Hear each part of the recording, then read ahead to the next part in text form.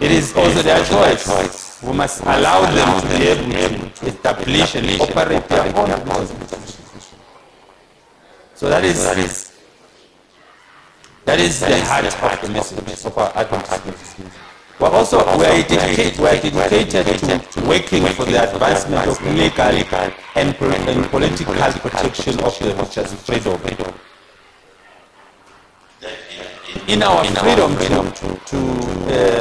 of religion, that we must do it in a legal and political manner and political protection of religious freedom. In our government,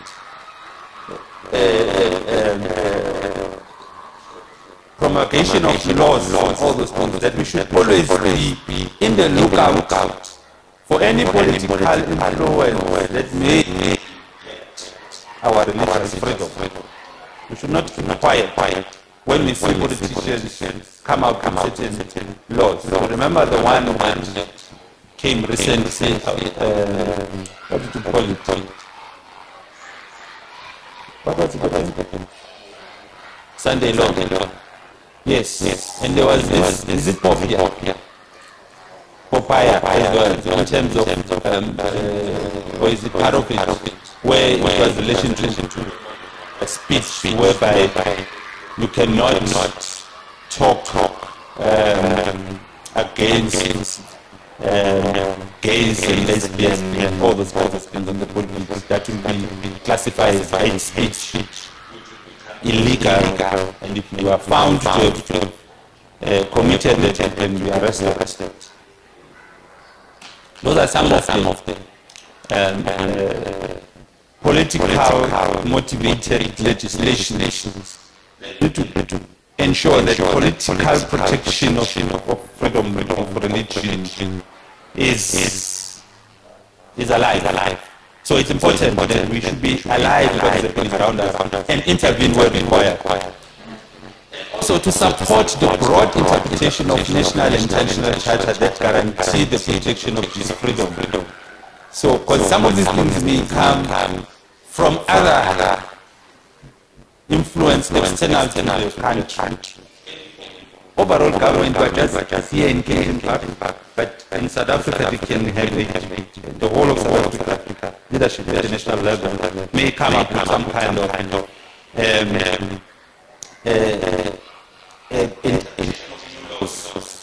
that we should be able to pick up and correct or intervene where some interpretation of those laws or charters into our freedom do not infringe and do not guarantee the protection of our freedom. So we need to be vigilant, we need to be there. We are working there in the world and we need to be able to know what's happening around us. Now, here's an interesting part about expectations of us to obey the leaders of the time. So to recognize the legitimate role of organized government in society. That we expected to respect the government. So when they come here, must show respect. Whether it's the DA, NC, EFF, you name it. Agreed? Disagree? You don't like EFF, they are too militant. DA, racist. You're not going to entertain it. NC is corrupt. Now, because of all those perceptions that you have about them, whether true or not true, then you're not going to respect them when the authority that they have in the world.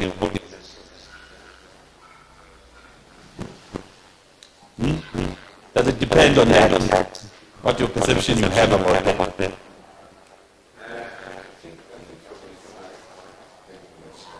Thank you.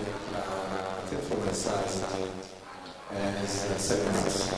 as advocates, we need to be, how can I put this? We need to look at every political party on a fair way, irrespective of them having, your policies. But in terms of us, as we have correctly put it, in terms of respect, sometimes I think it's imperative that we respect the person first. You might be right to agree with their principles, with their wishes, with their vision, with all the other that comes their way. But I believe that you can respect them. But at a certain point as well, it should be a choice. Then we must respect our constitutions. I think once we do that, then there's a balance. Okay? Thank you. There's another hand.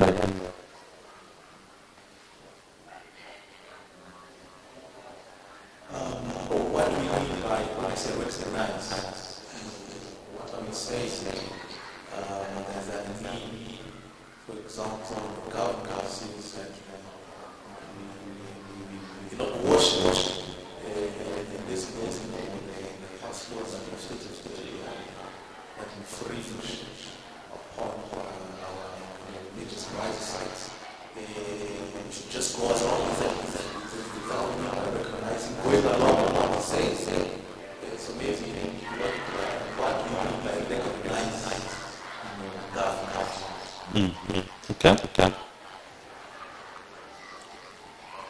Is there anyone who have a response to that? Any other takers into that? Because,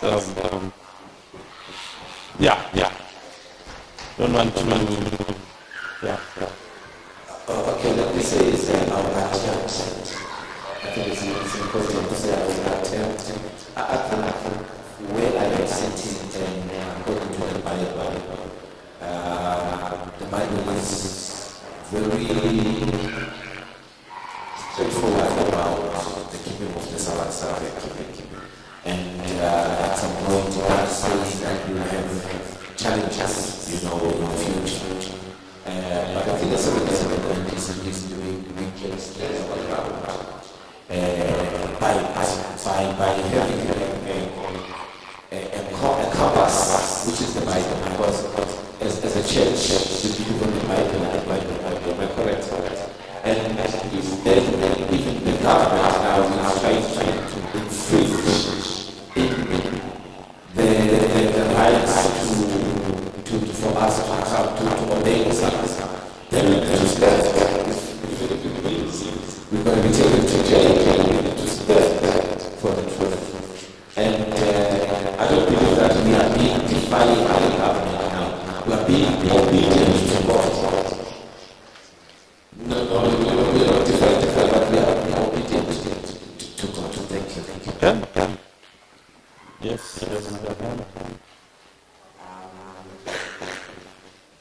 Thank you. Just two aspects that I want to touch on.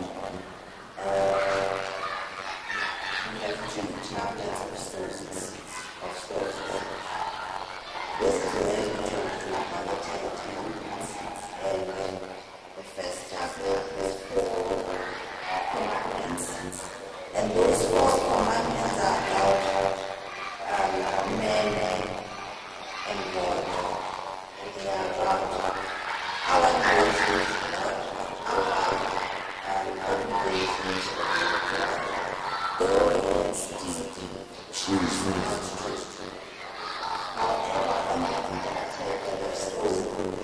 the 6 commandments are more simple laws.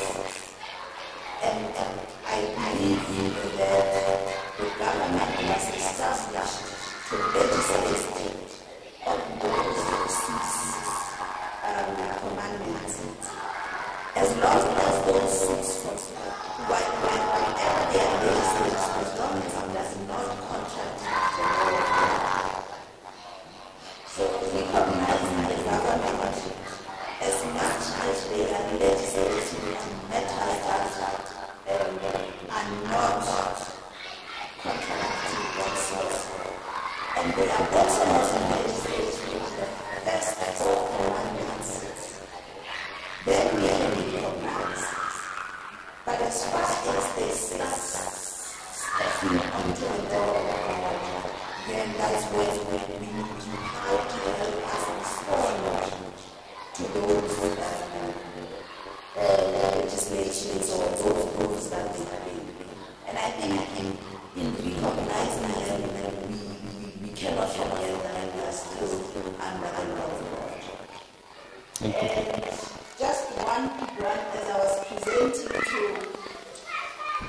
I was preparing for this lesson, I had 2 critical questions that challenged me. As Adventists, are we wise enough to share the truth and allow people to make choices? Okay. Not as people, including our own children. They are at the age where they can be able to reason and make choices. Are we wise enough to share the truth?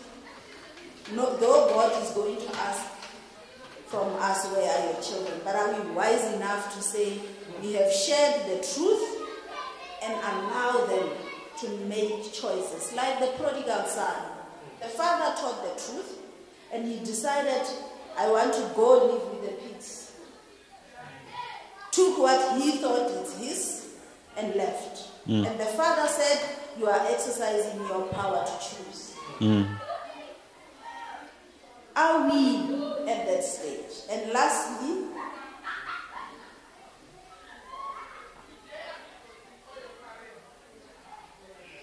when we, as Adventists, when we know the truth, right? And that truth, we are sharing it in different platforms. When we share the truth, and I think my elder touched on it earlier on, when I choose to leave, like the prodigal son left, when I come back, are we wise enough as Adventists to embrace you without giving you a lecture? As if you never left. As if you never left. And prepare a feast for you. Welcome back. Or are we going to welcome you back with reservation and start thinking, no, that one don't touch him. He has not repented. Yeah. Is it ours? Very important points. It boils down to individuals with that one, because when you have a hand, there's another hand. So it boils down to individuals'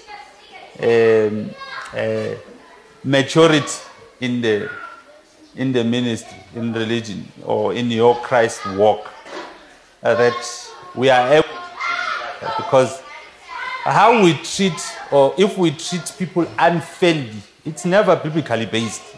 Nobody, uses to say, I'm treating you like this because the Bible says I must treat you like this. It is mainly a personal choice of individuals that treats people that way, especially those that might have left and then they come back and then, we frown upon. We always suspect when they stand to talk because we think they know and they might create another confusion. Careful. Yeah. Okay. Another. Yes, my brother. Yeah, so for me, the question on perhaps recognition of political leaders within our space.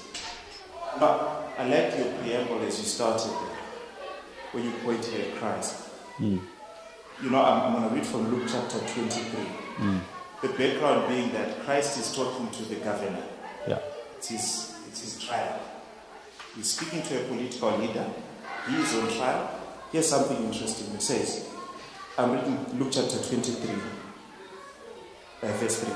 And it says, and Pilate asked him, saying, art thou the king of the Jews? And he answered him and said, thou sayest it. You know, I've often read this passage and thought that Jesus spoke in a very cocky way. That's my first impression or reading of the text. But he's speaking to a person who seemingly, from an earthly perspective, is holding the keys whether this guy dies or not. But I like what the commentary here reads and says. And I'm going to give a quick comment after the two passages. It says, there's a time to speak. When Jesus was asked the question, art thou the Son of God, he knew that to answer in the affirmative would make his death certain. A denial would leave a stain upon his humanity. There was a time to be silent and a time to speak. He had not spoken until plainly interrogated. I'm going to end there. It's very important that when we are faced with that delicate interaction with politicians, or with the state, or any form of government, or anything outside of our organization, we are careful how we approach and speak the truth. It's important what the previous speakers have said, that we should choose God, to obey God rather than man. But even then, even when the choice is clear what we should be doing, it's always wise to defend, rather to be slow to speak. Think carefully about what we are going to say and how we are going to say it. Yeah. Because sometimes, just like what we see here Jesus interacting, and in the way that he approached, it seemed like a very simple and obvious question. Is it true what they are saying? He could have answered. And remember, you know, if we're to speak in the theological sense, this was the King of Heaven being asked by a mere mortal. A lot could have happened in that small interaction. But look at how Jesus interacts. And I think for me, the question is a much broader one. How do we interact when an EFF leader comes and wants to address it? What is our approach? Do we even think about them coming here? What, you know, I like what my mom was saying in terms of the issue of evangelism. Often our issue is to say they must know what we stand for. Not that Julius Malema must become an Adventist. That's not our issue. You must know that you will not go to a rally on Saturday. You must know that. So sometimes, I don't know, I struggle with it, but let's have a mind of Christ that really, really doesn't take things for face value, thinks carefully, and knows when to speak and how to speak. Very, very powerful. It reminds me of the 3 Hebrew boys. They were facing literally with death. Literally. You had nothing, they had nothing to gain now, you know, in everything. But the way they responded, oh King. Oh, in a very respectful way, we said, oh King, we will not bow down. You know. And one would have said they were justified to not respect at that time. They were threatening their lives. Why must I respect this person? Why? They are not treating me fairly. They are infringing on my right to worship my God. And they are threatening now to kill me. It's not just threatening my religion. It went beyond just the religion. It went to your life. That they wanted to kill you because you are not obeying their laws that they've put in there. Very interesting and very challenging for us to be able to emulate. 2 hands. I don't know which came first. Start at the back. Closer. Yes. Hi. I want to speak to the question that was raised about recognition and respect for the government. Your overall presentation showed there's a part that you're going to talk about, participation of the church in government. I think the answer also lies in our participation as a church when it comes to politics. Because the way politics works, the way the world works, in this democratic society, I've got to say, in terms of who's going to get into office. So if I take up my duty as a citizen and participate in electing who gets into office, it kind of counters that situation. So because I've got a choice as to who to vote into power, and I exercise my right to vote, I can't turn around and complain in a situation where the government that's been placed in a democratic society makes laws that's against my belief. if you haven't participated. Okay. So your non-participation kind of limits your right to complain when things don't go your way. Okay. Because you have been given the choice, Yeah. and you have the right to exercise your powers as a citizen to choose who to place into government. There are parties right now in our government that they don't exactly mirror our beliefs, but at least they are close. You know, the ACDP, it's a Christian organization, and for the most part, when they object to certain laws, they speak to what we believe as well. Yeah. You've got a democratic right to go and exercise your vote and place them into office. Okay. But when you choose not to, and then somebody else comes with a different agenda, Can't it complain. limits my right to complain. Okay, it's an interesting view. That's one Yes. on the recognition aspect. And in terms of respect, it's the same. It also comes under the same umbrella. It's easier to respect an office that I have taken part in placing into government. So if I have the opportunity to say who's going to be the mayor of a problem, I exercise it. And because I've exercised it, and that person, fortunately, if they come into power, it's easy for me to respect them. Because I exercise my right informed of what they stand for and whether it's in line with my Christian beliefs. So if it's not the person that you voted for, it's difficult to respect them. It can be difficult to respect. Just like now we're facing challenges already with the laws that are coming into place. Okay. The laws are about we must respect the rights of homosexuals. No, we talk about the leader in position. It's difficult because Not the laws that they come up with to say it's gonna be difficult to respect those people just for them holding that office, because it doesn't matter what they do, just for them to be holding that person. Respect, even amongst ourselves, respect is earned from our conduct. Okay. If you're going to conduct yourself in a manner that causes me to lose my respect for you, it's going to be difficult. Because what you stand for and what I stand for are parallel. So it's going to be difficult, but it's demanded of us to respect an office because it's part of living together well, like the civil laws that we've already been given. Love one another, all those things. So we are going to be compelled to respect. But it's easier to respect when I've taken part in the formation of that government. Okay. I don't want to create the dialogue. I'm trying to stimulate the discussion. Yes. She's raised very, very controversial aspect of things that we need to engage at some point. But yeah, yes. Thanks. I think just building on what she was saying, I think I've always been of the view that it's pointless to vote. And I'll tell you why. I think I've always just understood it from Romans 13. And if you read from verse 1 to verse 6, it actually speaks to submission to governing authority. So I'm reading from NIV. Which verse is that? Romans 13, from verse 1 to verse 6. Okay. So it says, let everyone be subject to the governing authorities. For there is no authority except that which God has established. Yeah. So my thinking has always been God is going to establish most. Either way, whether I vote, they are there because God has established. It says the authorities that exist have been established by God. Yes. Consequently, whoever rebels against the authorities is rebelling against what God has instituted, and those who do so will bring judgment on themselves. Yeah. Right? And then verse 3 says, for rulers have no terror for those who do right, but for those who do wrong.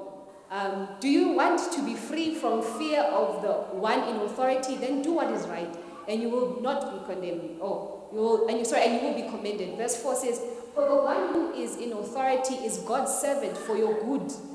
But if you do wrong, be afraid, for rulers do not bear the sword for no reason. They are God's servants, against agents of wrath, to bring punishment to the evildoer. Right? Verse 5 says, Therefore, it is necessary to submit to the authorities, not only because of possible punishment, but also as a matter of conscience.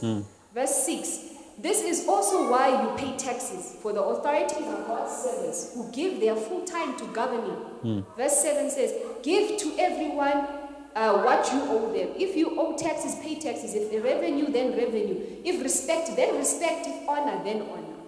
Yeah.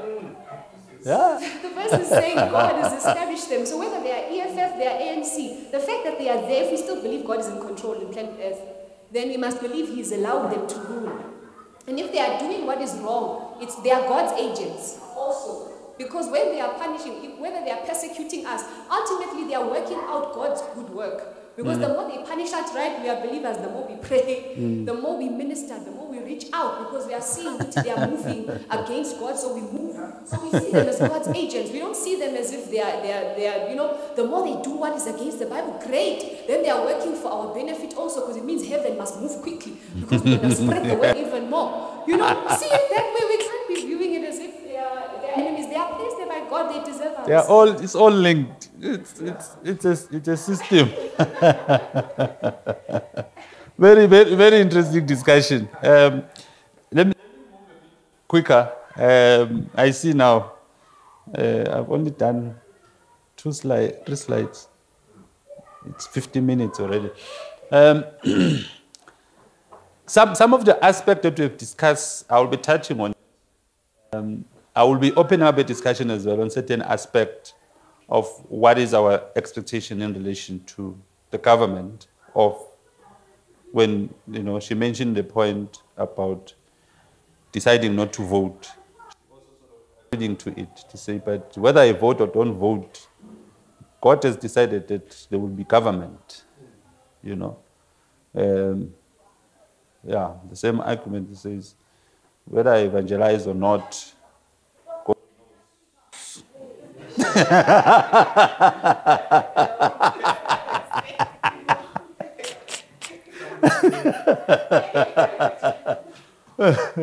okay, yeah, but I'm not there. So this verse sort of is the same as what she has read. It's in relation to the recognition. This is not about necessarily talking about what they do out of it, but the fact that there is this person is holding this office in government, expecting us to respect, to recognize them as a legitimate person holding that position in government. So 1 Peter 2, verse 13 and 17 says, submit yourselves for the Lord's sake to every human authority, whether to the emperor as a supreme authority or to governors who are sent by him to punish those who do wrong and to commend those who do right. For it is God's will that by doing good, you should silence the ignorant talk of foolish people. Live as free people, but do not use your freedom as a cover-up for evil. Live as God's slaves. Show proper respect to everyone. Love believers. Fear God. Honor the emperor. And that's a basis, a starting point. And obviously, remember now, when we vote someone into position, they are expected. Probably we might need to, at some point, maybe talk about the Constitution of South Africa. I have been fortunate enough to have worked in government, and they have an induction program that it is based on the Constitution, and you get a different appreciation of how government operates. That sometimes we think that because we have voted, then that's the end of it. But no, the Constitution expects them that whenever they or promulgate or plan, they go back to people and get the inputs. It is not the end when you put an X and then expect things to happen. You must have a contribution, you must be active in your area and voice issues so that they can be addressed. But if you're quiet, sitting in the corner and says, God knows, then all will be well. You are not doing justice. You are not following God. We need to be active and participate and challenge. These councillors do call meetings and talk directly to people, and people will respond. If they are concerned, there are processes that elevate them so that they get attention, you know. I'm sure most of you we should all have at least a number of your ward councillor in your area, so that you have an issue, you can quickly call and it says, I have this issue, you know. So yeah, I also have, he normally sends WhatsApp to update. Like this week, we've been having issues of water, kind of things, if there's power. You also send when there's load shedding, he will tell you, in this area, this is the time your area will be affected on load shedding. And then when the load shedding, there was a time when the load shedding didn't happen and people start complaining and then it happened. So people have decided to keep quiet when they don't do the load shedding as planned, because sometimes probably forget. But as well, when this says it's supposed to be coming back at this time and it doesn't come back, people will be complaining and raising issues and all. And then he will take those issues and report them and then give feedback and says, I've reported this to the Department of Energy and this is the status of it, and they promised to say they will resolve at this time. Or issue they are working on it, Like yesterday, he was sending updates about the water pressure. He says, no, it's finished, but it's building up pressure now. Around 6 in the afternoon, we should have water. That kind of interaction with politicians, that we should be able to engage and deal with it. Because at the end of the day, you will be affected if they don't do right. They will be frustrated. You can't even come to church now because there's no water. Comfortable to be among people because, all those kinds of issues, So please take note of that. And also, Adventists support the state's right to legislate on secular matters compliant with such laws.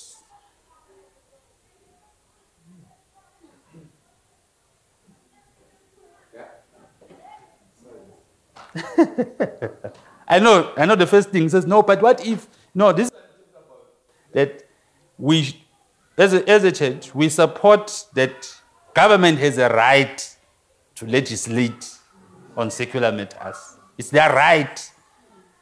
And also support that we should comply to those laws. That's a starting point of it. The rest of the other noise, yes, that's where now you come in to correct it so that you are able to comply it nicely or the type of a thing. But the departing point is that we recognize that they are a legitimate government, first of all. We must recognize that they are legitimate. They are there legitimately. Legitimately means according to the laws of the country, they ascended to that position and they did not flout those laws. That's what recognize them to be legitimate. And then that when they are in that position, they have the right to promulgate or legislate, create laws for secular matters. And also that we should support those. And it's supported biblically in Romans 13. She touched on it. Romans 13. Supported biblically that we should submit ourselves to those laws. Also, now, yes? So just to make a quick comment here. Thank you so much. Thank you. We'll just make a quick comment about the church and state. And sometimes it's quite interesting to look at the secular church. And one example is Hillsong, one of the churches based in Australia, but it's all over the world now. And the CEO or the top pastor of the church is very well, politically connected, and he knows the presidents of all the countries. And his main aim was to say to the presidents that, listen, our church is about including everyone. Okay, whether you are gay or lesbian or whatever. Okay. And then, presidents started to see that this is, okay, well, this is pretty good. And as presidents come to power, they say, okay, now we'll be discussing these laws, and we'll be putting them into, we'll be gazetting them, all of those things, and bringing them to the fore. What does the public say? What do you think? And people vote on these laws, and they say, yes, it's okay. They can come to our churches. The abortion laws in America. I think it was a month ago when they were discussing that no, we should have abortion. It should be legal to do everywhere in the world. It should be legal for people to have abortions. Okay, so what is my point here? Now the Adventist Church is very silent on everything. Okay, you know, whether it's this issue or that issue or this issue. So I'm thinking to myself, what would happen if we were to expose ourselves like these other mega churches on some of these issues? You know, and say, no, listen, you know, we don't agree with abortion laws. We think the Bible says this about them. What would be the response from, you know, our political leaders? What would they say? You know, because I mean, the Adventist Church is very, oh, okay, whatever, we'll see it. You know, Jesus is coming anyway. You know, doesn't really matter. Even if I vote, even if I don't vote on this, it doesn't matter. You know, we're predestined anyway to go to heaven. You know what I mean? So I'm saying, what would be the response? What would happen if the Adventists immersed itself into some of these issues? Yeah. Thank you. And here it is a reality, Bazalwane. Whether you like it or not, this is the reality. Is that the laws that government legislate and come up with, I'm tempted to say even all, they are not written by them. They are not written by them. They are external forces that write those laws, or at least in a minimum influence them significantly when they are drafted. Now you ask yourself, who are those people? Who are those people? You know? And if we are not part of those people, do you think we'll be accommodated anyway? You know? Look, you might think it is not illegal. It is part of the constitution of the country that when government or leadership or the state develops, they must consult. They must consult the affected stakeholders. In the COVID-19, they will talk about what we have consulted all the stakeholders. And who are those stakeholders? You know? So, and that means that only the voices of the stakeholders will get to be at least accommodated in a way or so in it. You know, that's why business make it their mind to be able to be involved, donate to government, says no, we'll build a road for you here. So that when there are certain legislation being created or developed, when they start talking, they know who are these people. And they get listened to and incorporated in whatever laws that happen. Now, if Adventists are not there, that means we are preaching just to ourselves here. And we'll get to a point whereby even that preaching cannot happen because we are not influenced. We will end up being constrained by the laws that are created because we are not able to influence it.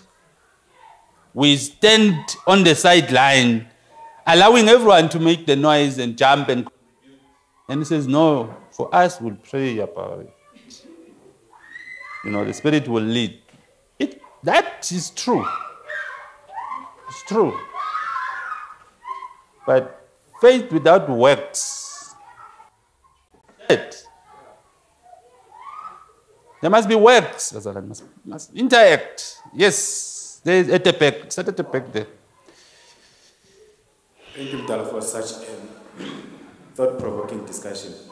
As we are talking, when you are saying businesses or other entities, they invest, they plant into government, such that when it's time for them to reap, government would know that this person has helped us with this. And then I just thought of how can Adventists also use the same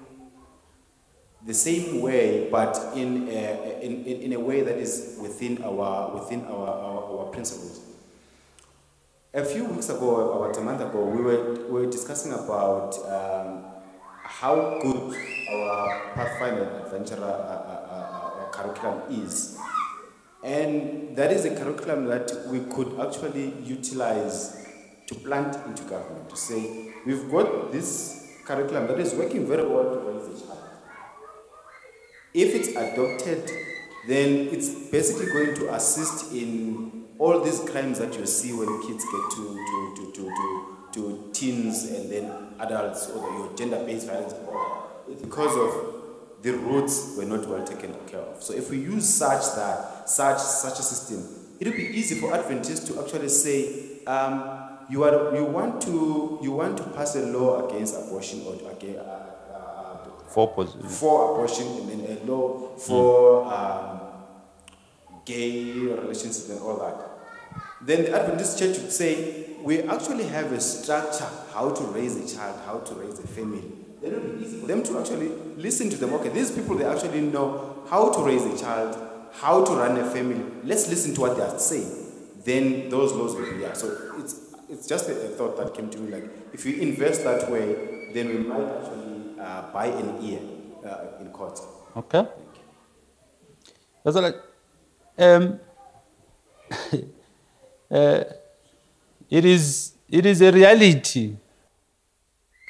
It is a reality. What is the term? Caucusing. It's a reality. It's a reality that can take you places.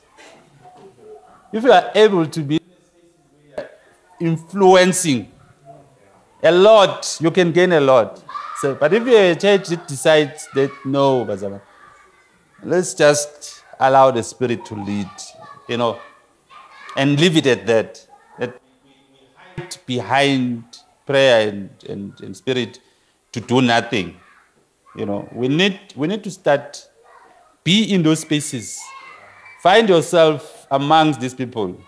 It is an opportunity to evangelize.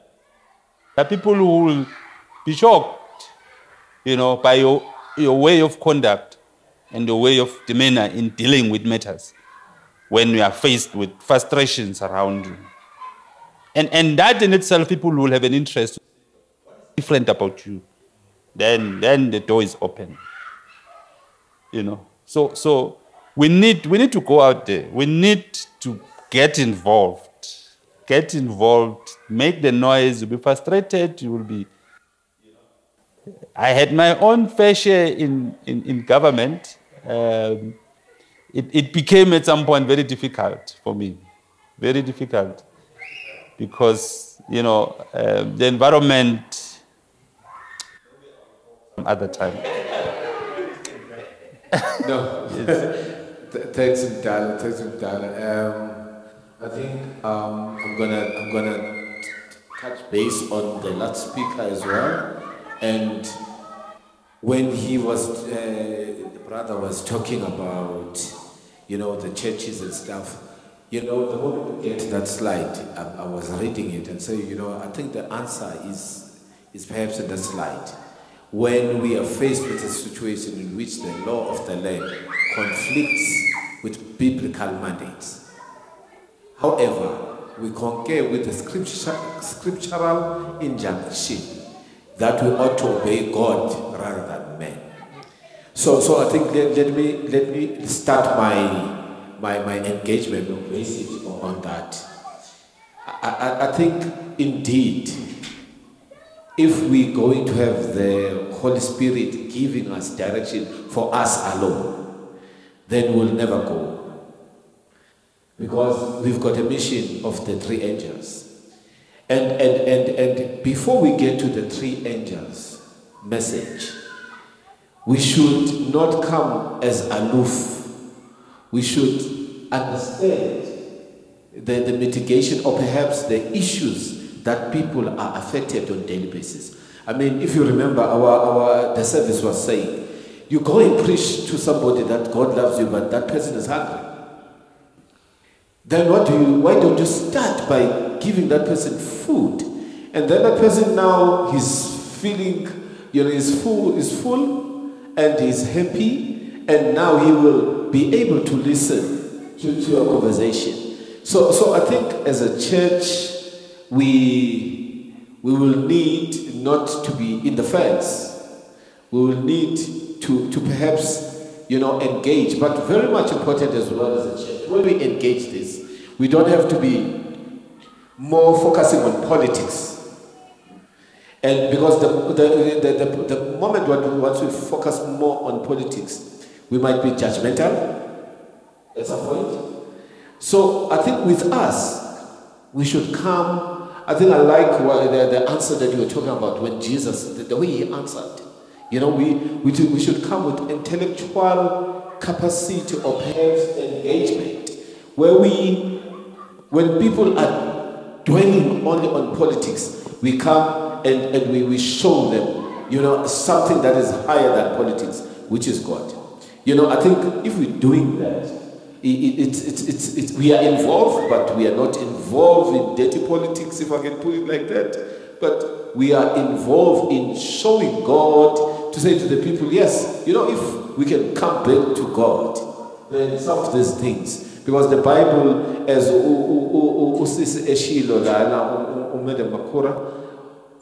we can take them to the 10th commandment. If you go through the 10th commandment, and we can keep the 10th commandment, the world won't be what it is today. Thank you. Thank you.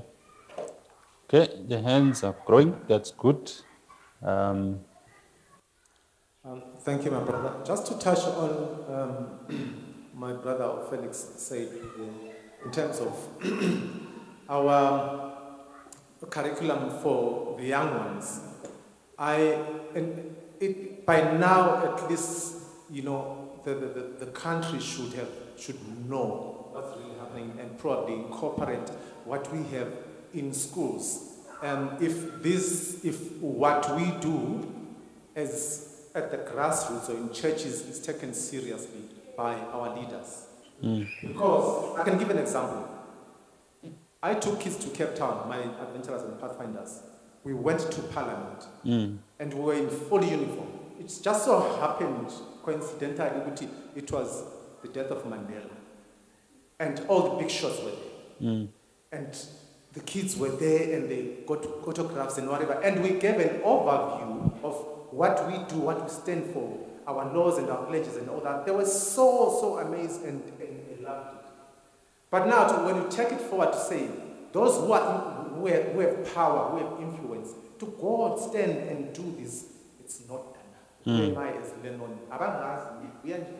just somewhere. So no one will listen to me, So now when we do such things and our leaders don't take up what the efforts that you do, it had to take us here from Kempton Park to go to Cape Town Parliament when the churches are full in Cape Town, even pathfinders. They didn't even know this. They didn't even see that. But now when we do such efforts and our leaders are so reluctant and they'll say, no, but if we are going to engage them in these things, they do their meetings on Sabbath, they do their rallies, they do this on Sabbath, this, and then we step back. Then how do we go forward when we do that? Yeah. So it's a difficult one.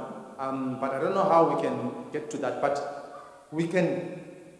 The time when the churches, when we were having a problem with the churches who make people drink petrol and eat snakes and grass and all that, there was a council or commission or that was set up. And Adventists, the Adventists were the top ones.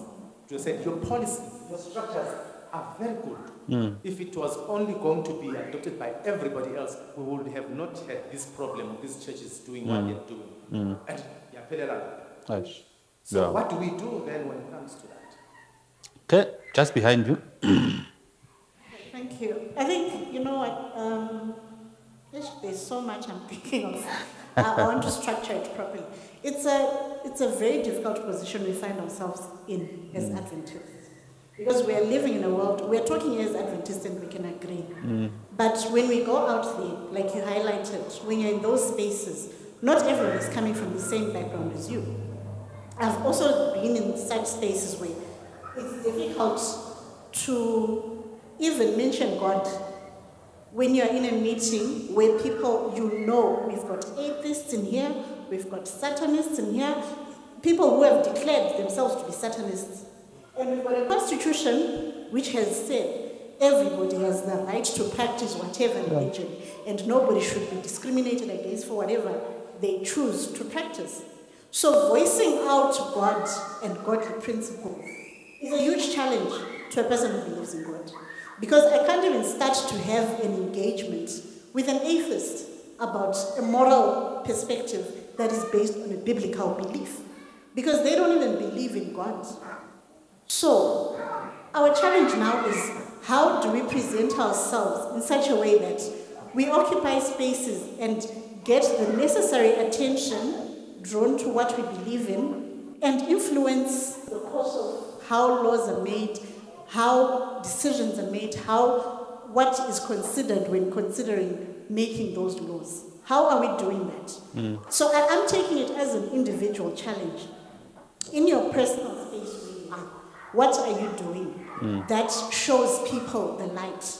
In your workspace, in your neighborhood, even at the mall, what is it that you're doing that will attract people towards you and give you an ear to what you have to say? Because if I'm a horrible person and I come here, I get into a meeting and I start talking about kindness and being charitable and all that, but people see me every day, I don't share anything, I don't talk to anyone, I'm rude to my subordinates. What are we doing in our individual spaces in order to make an impact in those spaces? And I want to come back to the contribution my brother was making. When the abortion laws, there was a case that was decided on in the States, which basically said you cannot abort, right? So in the States, different states promulgate laws differently, whatever.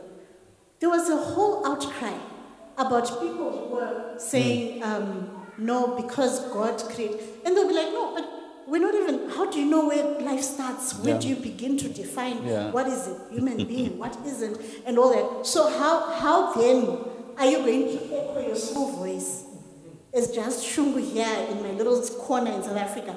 How do I make myself be heard? Okay. So yes, it starts on an individual level, church level, and all those functions we were talking about, all the way up to the world church. So we need to make a stance. If Hillsong can be heard, we can also be heard. But what is it that will set us apart for us to be given audience? If the leaders at the top are not exemplary, if they're not conducting their lives in the manner that they want to profess, then we're not going to be heard. So it still comes back to our personal conducts as Christians. Okay. Thank you so much. There is a hand. There's still a hand. Yeah. I hope probably we'll touch on some of the comments that have been made in your contribution. But what is important is that we are called to go ye therefore.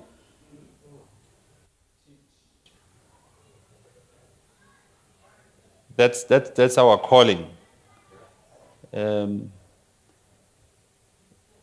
sometimes we get bottled about that teaching. Does it make a difference or doesn't make a difference?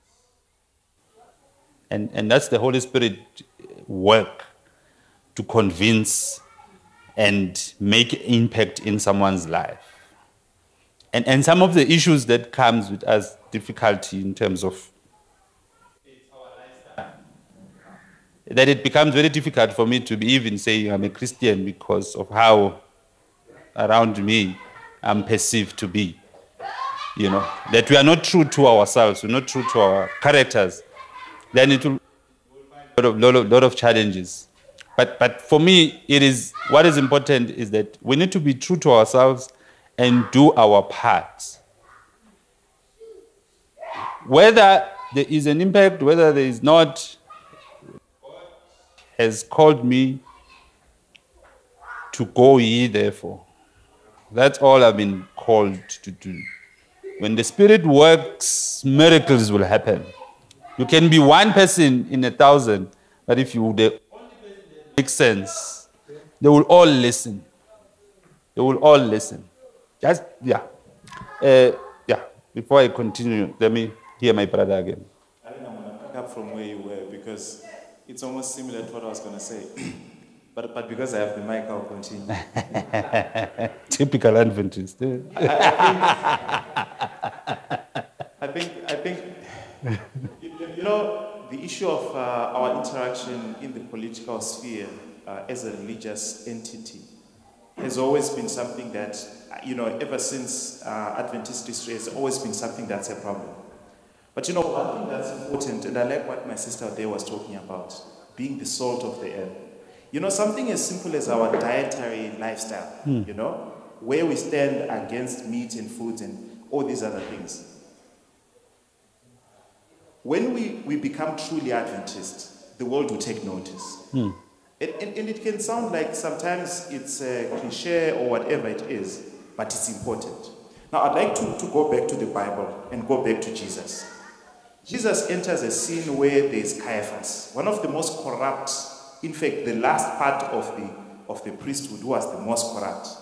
But what is interesting is that Jesus still honors Caiaphas, the corrupt leader. How does he do that? By sticking to his mandate and mission. Unfortunately, sometimes as Adventists, you know, my personal position on the issue of politics is that the Seventh-day Adventist Church should be apolitical. That's my personal position. And the reason why I think that is because at the end of the day, when we delve into politics, it's very difficult to see who is clean and who is not clean.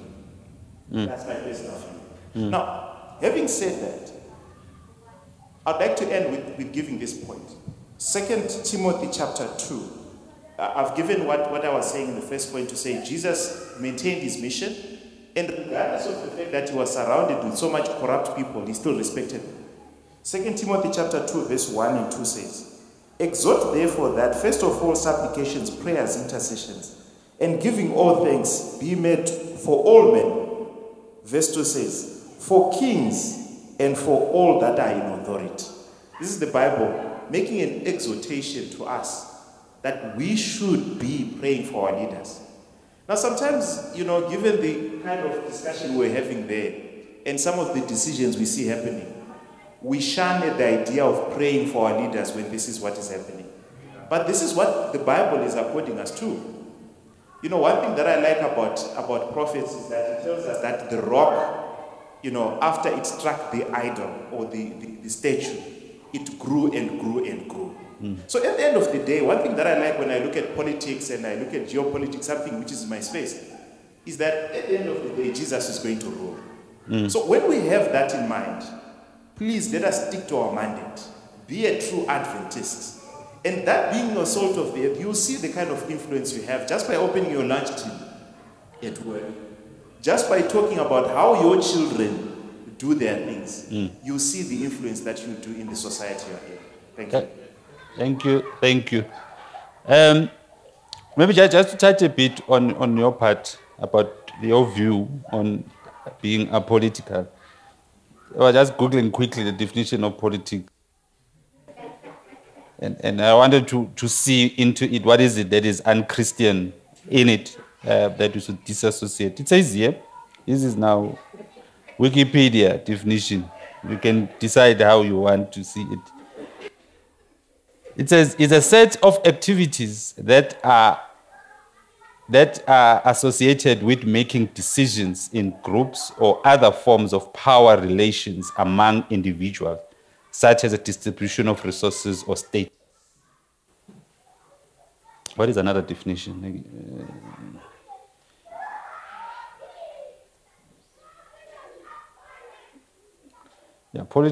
Politics are the actions of or activities concerned with achieving and using power in a country or society. So that's the definition of politics that I'm able to find here.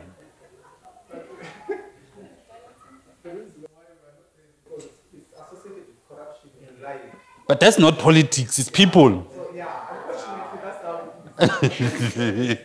But dealing with people now, we are constrained because there are a lot of people, actually, to your point, there are a lot of people who hate church because of members. How members dealt with them, how they act. They hate church. Not that the church is the one that is doing all these things. No, the church position on the matter is clear, but members are behaving in such a way that the church gets hated. We can see it the same as politics. Where's the mic? I must now take this mic. I think mine was a passing comment along the way. But what I wanted to get to really was to say maybe we must simplify it and almost come down to the bottom. When we say politics, and this is what is politics, let's simplify it in our involvement. Yeah. What do we mean by involvement in politics? Because what you are referring to, and I think what we've been discussing around us getting involved in the discussions around the acts and the various legislation that is developed, I believe that one is quite clear in terms of us having a voice and reaching out and talking to people and making God's word known to everybody. But when we are saying me getting involved in politics, I mean, what does that mean? More in a simplified way, so that we're not working, maybe trying to see it out of assumptions. So now we're going to now be there, and Ezrek there, doing our thing, what does it mean? What does it mean? Yeah. We've got somebody who's an advocate currently, who's a president, what did it take him to get there? The others might want to assume at some point he had to be corrupt. Maybe he didn't have to. He was just honestly being a true Adventist. They saw the value of the Christian nature in him and appointed him. But what does it mean? So that we are not talking from a fearful standpoint. No, it's evil. Maybe it's not. But what is it? What is it? Because we might just be saying evil. We might not have. What is it? Yeah. No, that's a fair question. But what is not? When you take a public office as an Adventist, does not mean, therefore, that office becomes a church. No, Bazalwane, let's pray. This person is not performing. They are not delivering. Let's pray for them, Bazalwane. They are not doing their work. Let's pray for them. That's what is not. Adventist, or Christian in general, is that it is expected of you that how you conduct your business is not questionable. That's that in the dealings that you have. I have been fortunate that I have not found myself even in a disciplinary hearing. In everywhere, even in government, one would expect that I might have found myself. I've never been in those kinds of situations, because my conscience does not allow me. There were people in government, when I was a king in government, approaching me, no, come, we're going to give you a ticket to come sit there and all those things. Fortunately, the people who were telling me, when I tell them, hey, these guys are approaching me for this. Says, no, just run away. Because what happens is that they will give you this ticket, you will go, and they will take pictures with you in there.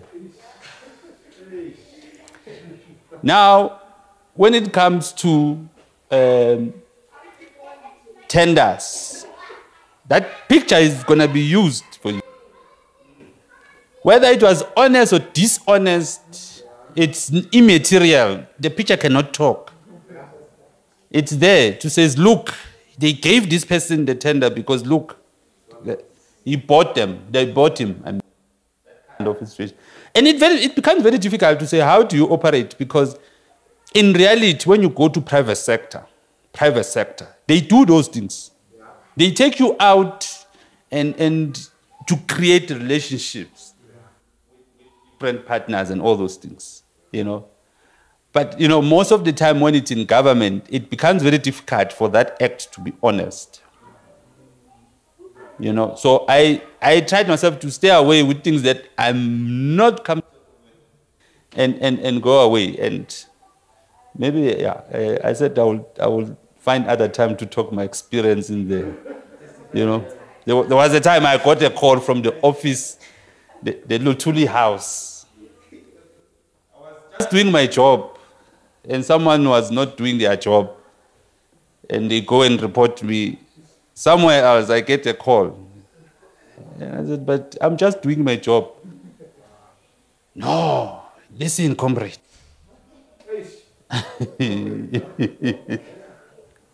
Yeah. But that's the reality. And those are some of the reasons why I felt very uncomfortable. Because some of the things is not how the system is in government, you becomes the problem. When people submit their invoices, you do your part, but because they submitted to you to process it and it gets stuck somewhere, then they ask you, we have not been paid. Giving you says, but it's still being processed. To find out that process that is happening, it's not really happening the way it's supposed to happen. There are other decisions that are being made. Now it becomes a problem whereby when you leave, they're waiting for you outside. Especially, they said in December, they will come to you and says, my children need Christmas clothes. You need this money.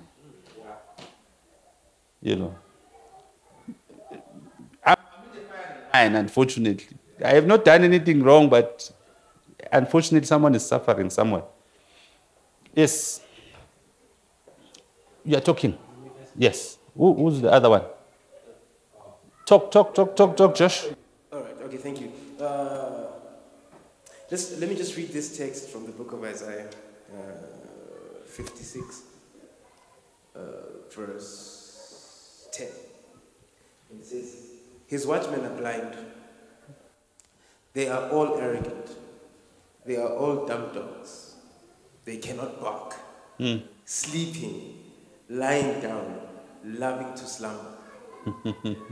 Okay, so my first question is this not the Adventist church? Did I just say that? Sorry, excuse me. Well, sorry, I'm just kidding. But here's what I really want to say.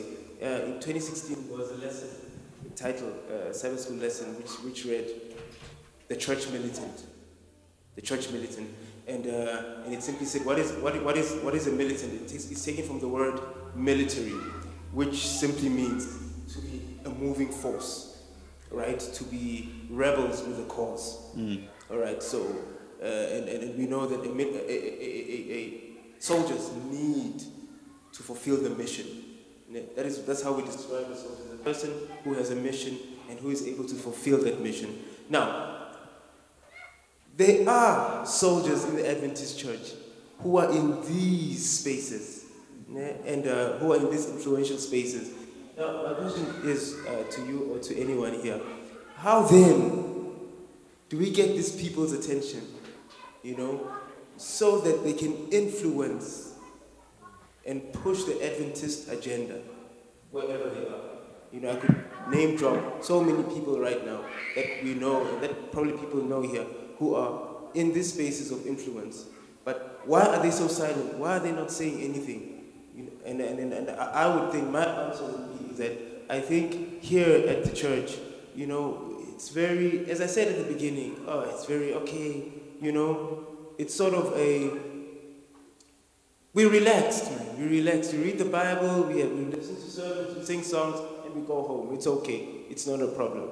So what I'm trying to say is that there are people out there who are in these spaces who can push the Adventist agenda, but they're not being given a chance. And why is that? Yeah. I don't know if I'm not clear there. Yeah. Yeah. I know someone, just to try and touch on your question. It is an unfortunate situation. And that brings the perception about people not liking to do business with Adventists. That is a, let me put it like that, that Adventists do not like to deal business with other Adventists. Okay, this situation is that what he did, he was working for a company, and being an Adventist, really caring about people, and he was in HR.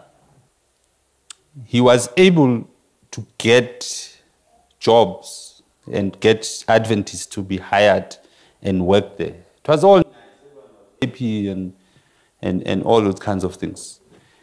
Now, the situation happened that one of those people that he brought in to work there was found to be having some relationship. This person is married, having some relationship at work. Now, it didn't sit well with him because he knows the partner, and he had to intervene to that. So when he intervened, the couple had a problem, and then this person that was hired was found to be having a relationship. Went to management and says, this person here is hiring people from his church. And he was actually even, not doing any, well, depending on how you want to interpret it. He used, Adventist, so you know people that we are bringing in, that they are doing their job. It's not like they don't deserve to be in those positions that he is able to help them get in there. But because he was an honest person that could not tolerate misbehavior, he found himself to have been doing things in an unfair way. So now it's seen as unfair labor practice, that you are just people from your church, And some of them, they're not directly from other churches, but Adventists. But it's seen as your church, that type of a thing. And that type of a situation sort of makes Adventists uncomfortable to bring other Adventists in, because, one will be the fact that this person will be sort of a watchdog, checking how you behave and do things. If you are misbehaving, you'll be dealt with, and that kind of a situation where you are not free in that workspace, And the other part of it is that you are expecting that the person that you brought in will be honest and not behave in a way that may bring disrepute to the church itself. Because unfortunately, what you do, maybe it's another discussion you can have. Interaction in business, if you are doing business in a corrupt manner, the church can deal with you. It does not sit out there because you bring, disrepute to the church. But those are some of the challenges that certain people end up not being active Adventists in their spaces. Yes. Yeah, thanks, Mdala. This point that we are talking about, I'm just thinking because at this stage, it's something that I'm grappling with because I'm a chairperson of a union. No, before you throw stones, hear me out. So basically, I think I did share with the elders and other people that we talk, how did I come to get into this? It's quite a challenge. So I'm not going to mention the institution and so I'm a national chairperson. I've got about 50 shop stewards. So I'm going to pinpoint or perhaps grasp with other points that have been alluded already. First of all, as a chairperson, there's one thing that I've warned, is that when we start a meeting, we must pray. It took longer for me to do that, but again, I could see some of the people, I've got even guys from Kempton who are Muslims, and at some point they were not happy, but I'm glad that whatever that is happening, it was happening in terms of digital. So we haven't sit in a room, because whatever that we have started in 2020. But you hear now, I'm praying, and one of them, he has a right to say we can pray in Muslim. And in that space, I don't know where you understand where I'm coming from, but I think let me leave that one and come back to what I'm grappling with at the present moment. What I'm grappling at the present moment is that, as a chairperson, there are people who are coming to me and say, look, Chair, no man, the management wants to speak with us. And because you are very strong and you are cultured, you are honest and stuff, and they want you to be in their pocket. And there's a moment whereby we need to fly to Cape Town to meet with the CEO, and I'm saying, no, I don't have a mandate from the CEO. I've got a mandate from the Constitution. Constituents. So I'm trying to say, as an Adventist, you're grappling with so many things here, because at some point, once you delve deeper into this union and politics, you end up losing your Christ-like, character. Because at some point you want to be loved by everyone. But I thank God, because I always want to pray before I go to a meeting and ask for the Holy Spirit to guide me and stuff. I'm just talking about my life, so that maybe some members of the church can understand the challenges and difficulties of being there. The last one now is, in the unions, there's something called BECs, and when the BECs were attended on Sabbath, so from the onset, I did put my position that I won't be available for that, However, there are people that say, look, for you to be one day president of SASPO, a financial institution, for you to be a president of SASPO, you need to be a chairperson of a BEC. One. That means I'm not interested to be a president of SASPO as a Christian, and moreover as an Adventist. Two, now, my chairperson at the present moment wants to be a president. I know that guy, that he loves money. Even in the BEC, there's some monies that are not accounted for. So now, must I vote for this guy to be a president? I don't know if you are together here.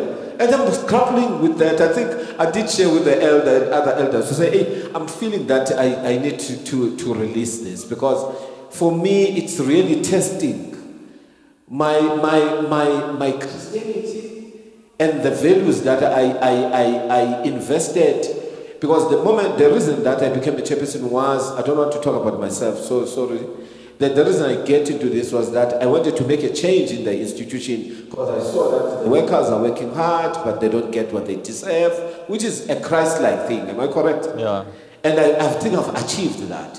But now, when it comes now to being a higher echelon and becomes a president of SASPO, some people see that in me, but me, I don't want it, because I'm going to be far from Christ.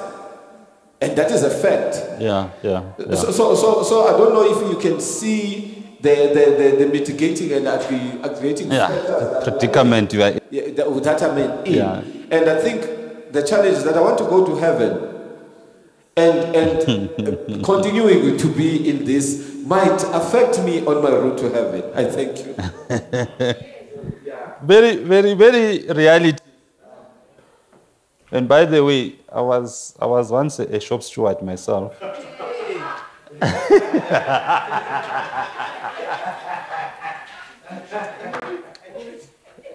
It was still early stages of my career,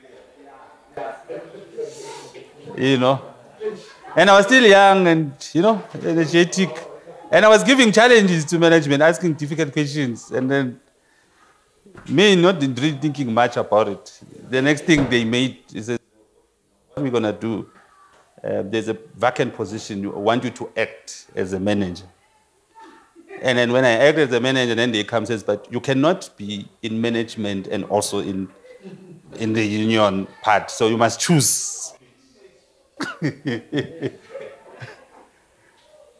Let me leave it there. Let me just finish. I think this is the last slide, so that we finish this part. See what I said at the beginning, that I had to divide this presentation, because if we went through it, well, where are we now? 7 out of 18 slides. So yeah. Here we are, I know our discussion might have shifted slightly, but we are still in the discussion of the freedom of conscience, or freedom of religion.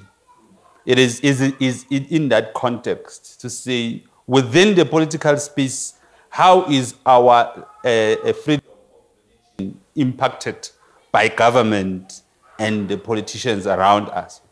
And this time now we're looking at whereby our freedom of religion is limited or can be curtailed. I touched on it earlier. There are situations whereby that freedom can be constrained, freedom of religion. Now, the first part is that as the church, we understand that this freedom, there are some limits. It's not an absolute freedom in terms of freedom of religion. It is absolute. It doesn't trample on everything else. And that because is that freedom of religion can only exist in the context of protection of the legitimate and equal right of others in society. Meaning that when society has a compelling interest, such as protection of its citizens from imminent harm, we have just gone through COVID, that kind of an exposure, that our gathering, as per our freedom of religion, poses a risk to the greater society. Therefore, that freedom of religion, to be able to gather, to be able to worship together, is curtailed. So it can therefore be legitimately curtailed to practice it. Those are the ground. But such curtailment should not be taken in a manner that limits the religious practice as little as possible and still protect those endangered by it. So how it can be limited is that it's not a complete limitation to it, that you cannot be able to practice your freedom of religion. That's why we were able to still proceed, continuing to worship online, in a way.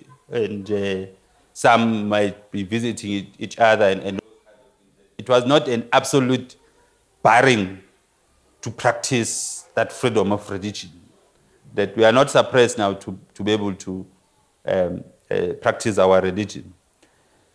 Now, the other situation is that the limitation of freedom of conscience in order to protect society from offense or similar intangible harms. So there might be a situation where government comes and tell us about some kind of a harm that is not tangible. And we can't really understand it.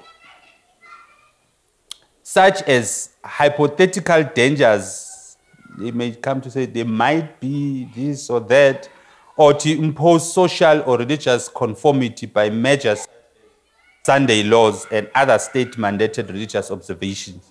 So they may come and legislate certain legislation that will force us to abandon completely our religion and do something else. It talks about the Sunday law. So these kinds of curtailment, they are not legitimate limitation of freedom. So those are situations where the government is able to curtail and limit that freedom.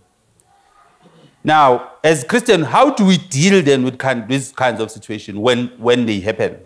I think we touched on some of those issues earlier on, is that Seventh-day Adventists are called to stand for the principle of liberty of conscience for all. We must be able to protect everybody's freedom of choice. And in keeping with our love for others, we must be ready to work on behalf of groups whose freedom of conscience is inappropriately impinged by the state. It is our responsibility that we must act and participate in protecting others when they are suppressed by the state inappropriately. And this is biblical as well. So such work may result in personal and corporate law. Sometimes you might lose something by participating in a situation where you are acting on behalf of groups whose freedom of conscience is inappropriately impinged by the state. 3, 17 to 18. So, for it is better, if it is God's will, to suffer for doing good than for doing evil. You know, evil can also be categorized as when you see wrong happening, you do nothing. For Christ also suffered once for sins, the righteous for the unrighteous, to bring you to God. He was put to death in the body, but made alive in the spirit. If we are following Christ, Christ died on behalf of fighting for our righteousness. Because of sin, that we are suppressed by sin, and he died on our behalf so that we can be freed from it. And we are expected to also step in to help those that are not able to help themselves. So this is the price we must pay in order to follow our Savior, who consistently spoke for the disfavored and dispossessed. You know, those that are the widows, the hungry, the sick. They were very close to him. Proverbs 3, 8 to 9. Speak up for those who cannot speak for themselves, and show justice for those being. Yes, speak up for the poor and helpless, and see that they get justice. Let me just finish this last part. Last text is that learn to do good, seek justice, help the oppressed, defend the cause of orphans, fight for the rights of widows and workers. Where's the mic? Yeah. Yes. Part 1 is done, Bazalwan. So we can discuss whatever I want to discuss. Part 1 is done. I said part 2 is participation in government. We'll do it some other time. Yes. Thanks, Dad. Please go back to your last slide. The content of the slide is very simple. If we are looking at it at face value, like speak for those who cannot speak for themselves, defend widows, defend orphans, defend the poor, defend the hungry, defend those incarcerated, defend those, all those subgroups. But then, what if the current government is kind of like stamping on the rights of groups that we do not share the same views with? Do you also come in and protect them? Because tomorrow it might be, if the government can do that to those other groups, tomorrow they might also come in onto you. So does this golden rule, because I think it's called the golden rule, do unto others that you want it done to you? Should we also exercise it in protecting those that we do not share the same views with? It's almost the same question. Okay. My question was going to be around things. I think my question was going to be around not so much religion, but those who are oppressed. Take for instance the LGBTQI community. Yes. I hope I said all the alphabets. But they call them alphabet community. Yes. So you are done when you're done. So in that context then, somebody is in that community, right? And they are fighting for their freedom of conscience. Yeah. Right? I come in right as an Adventist and I'm supposed to help them as well in their fight for their freedom. I think Sister Khawkhole spoke to this earlier on to say the prodigal son chose to leave, and we must be okay and be mature with his decision to leave. So are we going to be supporting him and packing his bags also and saying, yeah, you know, how do we step in where my support of that may be in contradiction to the word of God? how do we measure them? Okay. Yeah. Yeah, time is an enemy. And very, very key questions are being put. And give him the answer. The IT people now. It's in I've exhausted my time. Yes, my brother. Yeah, so mine, I'm not sure if it will suffice as the most appropriate answer to the question. You see, the question is difficult. Okay, that's one thing that I'll acknowledge. Because here's where we should understand the context of this slide. The context of this slide, when I read it, is speaking about liberty of conscience, right? Yeah. So in other words, you have someone who holds a certain belief system, and they subscribe to it, and in terms of what their conscience tells them is the right thing to do, that is what they are doing. Okay? In other words, they are ascribing to the belief system that is there. Now, the verses that have been put there, particularly Proverbs 31 verse 8, now speaks for those who cannot speak for themselves. Let me start with that. Now, the alphabet community, I think, constitutionally and from a discrimination perspective, they might find it offensive to call them the alphabet community. But the LGBTQI community, I believe, is not short of voices. That's the first thing. That's my view. It's not short of voices. It's a very strong movement currently, and one that is making a lot of noise in a lot of places. And the Roe versus Wade matter that was highlighted earlier on, among other issues of many other movements that are happening there, just adds to the volume of the power that community has. I think one of the sitting senators right now in the US happens to be a member of the LGBTQ community, which talks of the acceptance of that community in that sphere or in that space. Now, we must be very careful when we are dealing with such matters. And why I say we must be very careful is because, for me, if we stand on our mandate, which is to teach and to preach the word of God, even if, and I'm going to be practical, let's suppose, and I happen in my workspace to have a boss who is of that community. If, for instance, in a practical setting, he is asking for guidance or wants some assistance in some form or another, there's nothing that prevents me from helping him. That does not mean that I support his lifestyle. That does not mean that, in terms of what I understand on marriage, I subscribe to what he does. Because you'd find here John chapter 8, verse 11. Now, Jesus is faced with a woman. You know the particular story. Now, this woman had accused us about what she was doing. Now, these people were very right in what they were doing. That was what the law was requiring. This woman was supposed to be stoned. That is what legislatively was supposed to happen. But look at the mercy that Jesus Christ comes and does.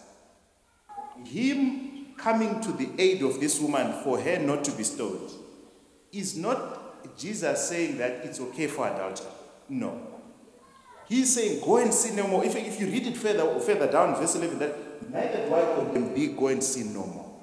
So it's very important sometimes to then be very careful and then now align ourselves to certain causes in the guise of saying that we want to make sure that we are standing up for those that are being put down. How do we do it?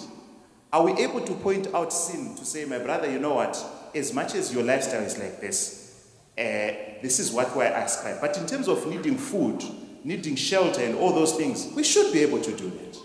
I don't think there's anything wrong. But when we do that, what are we actually then saying thereafter? Jesus goes and says, go and sin no more. In other words, he was able to be very articulate and careful and direct. He called sin what it was. So let's be careful when we go and put a particular message or we support. Let's support in a humanitarian basis, but at the same time, we must stand for the truth of what we believe in. Thank you. Thank you. I think it's a very important point that you've raised, and it's very critical because we end up losing the plot because of what we perceive the person we are helping, in this case, that other community, is that our call here, the primary call is for the weak, for those that cannot do for themselves. I think that's the primary call. That those that are unfairly treated and there is nothing that they are able to do to fight for themselves and help and fight for them. But also, I will also assume or expect that we are also expected to participate in a situation whereby governments are starting to discriminate in a manner that may implicate or affect us somewhere in the future. See, remember this issue of freedom of speech. Freedom of speech was not really directed to the churches per se, but it was more directed in the treatment of that group. That group feels that the way they are categorized should be regulated because it's sort of, remember there was one court of Joshua Mobonga that was taken for calling them dogs and all those kinds of things. And they feel offended because that's what some in the Bible will classify some of their behaviors in such a manner. And because they are influential, they are everywhere. They are able to start creating or modifying or influencing certain laws that eventually will start to affect us at the end of the day. That we should not be quiet. We should also be active in ensuring that it is not about supporting that, but it's about ensuring that there is fairness in treating everyone. That is the whole point. To make sure that there is fairness, people are treated fairly, they are ensuring that their rights are not infringed upon. Remember, one of them, our Adventist core message is that we also respect those who decide not to be part of our religion. And we should respect that and such. That just because someone is not amongst us, then we should not fight for them, or should, even if they are against us, So it is obviously it is something that is not easy to do. It is a very tricky one because you can easily be accused of changing and supporting things that you once spoke against. It will happen. But for us, it is not about perception will always be there. Someone told me that politics is about managing perceptions. It is not about reality. It is about perception that people have. It can be far from reality. Because there's a perception about this person, that's about politics, But I'm not there. So I think in a nutshell, today what we touch on, we'll see whenever there's an opportunity. Even today, it was not my day really. I was asked to just fill in on this topic. So whenever there's an opportunity in some other departmental days, I will probably come with the rest of the other parts at some point. But today, I think the key takeaways is to understand that we have a freedom of religion, we have a freedom of choice. And that freedom of choice we need to make sure that we participate to ensure that government do not end up infringing on it. And also protect those that are not able to protect themselves when this right is being infringed upon them. Because it will eventually come to us. And the fact that we need to respect those public bearers, that we recognize them as legitimate leaders in society, and that they have the power to legislate secular matters. And we have a role to play in the, I like the discussion we had today. I hope we were more to have more views on the issue of how do we get involved exactly. How do we, in that space, of influencing all these laws. And one thing I can tell you again is that, it's a reality, Bazolane, that if you want your principles, if I may call it like that, recognize and influence, it will take you to get involved in that space where these things get recognized. They won't just be miraculously just, recognized. If you are just sitting in the corner, you're not saying about it, you're not doing anything about it. That we need to start getting involved, The first thing, we should all know our ward councillors. Whether it's a DA, EFF, whoever, at the end of the day is your leader, and you need to respect them. And they are there to serve you. That's another very important part. Whether you voted for them or not, my sister has left. She raised the point about difficulty in respecting someone that was not the one that you voted for.